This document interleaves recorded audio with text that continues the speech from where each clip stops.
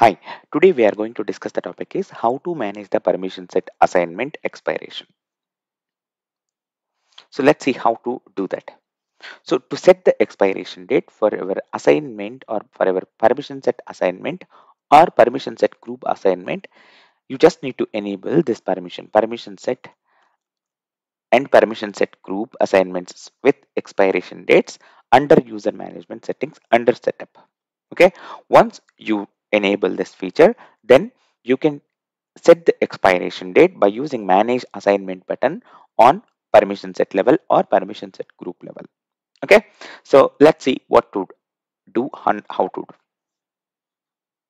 and what is the need of before we are going to enable, before we are going to set the expiration date. What is the need of this? Basically, when you want to give the access via your permission set for a limited period to a particular users, then this feature will be useful. Okay, so then you don't have any problem if you forget also, because you already set the expiration date. Then they automatically lose the access what they got from the permission set based on the expiration date you set. Either it may be a 1 day, it may be a week, like that. Okay, you can see practically now. First thing is, go to user management settings. Let's see whether it is enabled or not. If it is not enabled, how to enable? I already enabled, but I will show you where you can see that. See here, and this is the one, permission set and permission set group assignments with expiration date. I enabled this. Now go to any permission set. So for example, I have already one permission set, and here let me take my test permissions. Okay, or my permission set.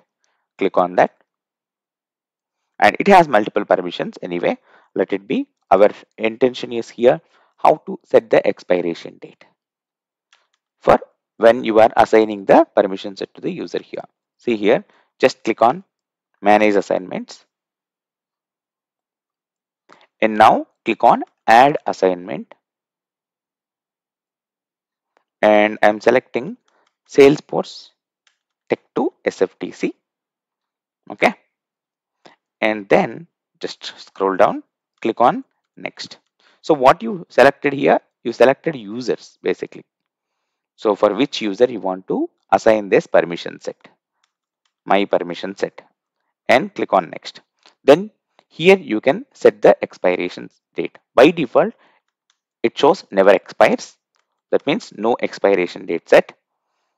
You can see that by default permission set assignments never expire. So but now you want to set the expiration date.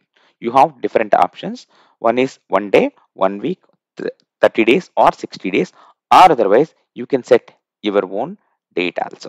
For example, August 31st I am giving. And if you see here, expires on August 31st, 2022. See, it is successfully assigned with the expiry date August 31st, 2022. Once August 31st, 2022 is done, then automatically this user loses the permissions got from permission set, that is permissions, my permission set. So let me see here. Let's see here. See here. This is the permission set you assigned and date assigned today, for example, and expires on this. So once this date is completed, automatically this user loses the access on the permissions under this permission set. This is how you can set the expiration date on permission set or permission set group. If you mean this is applicable for permission set group also, you can set expiration date on permission set group as well. You can check and you can create your permission set group. There also you have this manage assignment button. This is how you can work with managing the expiration date on permission set assignments. Okay, I'll give you the reference link under the video description. You can go through this, and all the best.